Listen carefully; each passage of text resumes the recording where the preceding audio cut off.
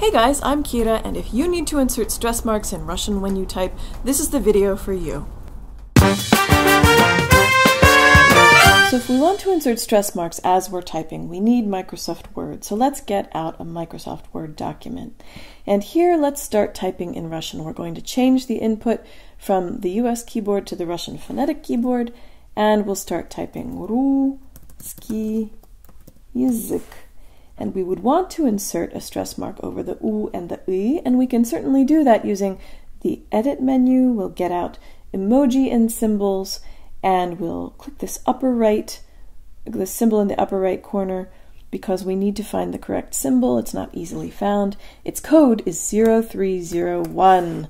I have done the searching, and if I select this mark, you can see that it's called the combining acute accent. That means it combines with other letters beautifully. It will type above them, and that's exactly what we need. So let's do that right now. We'll place our cursor just after the letter that we want the accent to combine with, and we'll double click that combining acute accent. Take a look at the cursor. I'm going to double click it now, and it added, and now we'll go do that for the I as well. The only problem with this procedure is, of course, you have to be going back and forth between your document and this window here. So instead, what we're going to do now is assign a macro to this accent, and we're going to do that. Here, let's type a letter.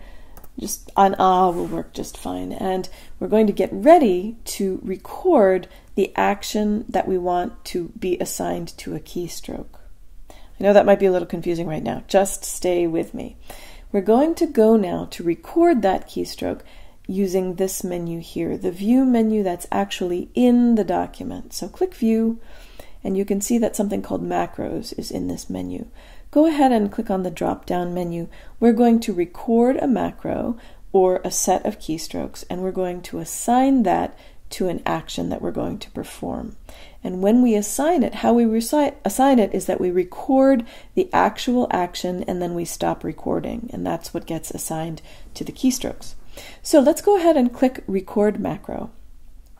We're going to call this accent, and so I'm going to switch between English and Russian. Accent is what we're calling it, and I do want this macro, this shortcut, to be assigned to my keyboard because that's the most convenient when I'm typing.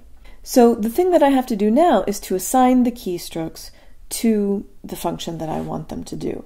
I happen to like Command J, and so that's what I pressed there. It tells me it's currently assigned to justifying paragraphs, but I really don't care about having a shortcut for justifying paragraphs. I never justify them anyway, and so I'm just going to click Assign.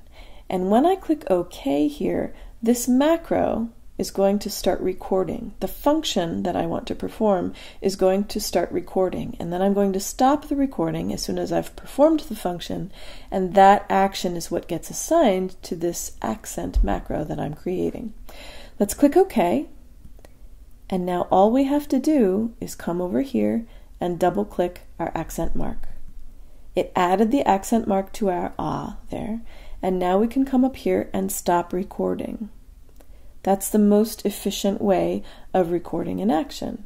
And so now we've done everything, actually. So if we come over here and we switch from English to Russian and we start typing Ru, I can insert my stress mark immediately by typing Command J. Boom! So quick, right? Ruski and then язык, Command J, Ka. So quick, so easy, so fantastic. Hope that was helpful. Subscribe, share, and check out my video course at unlockingrussianpronunciation.org. Счастливо!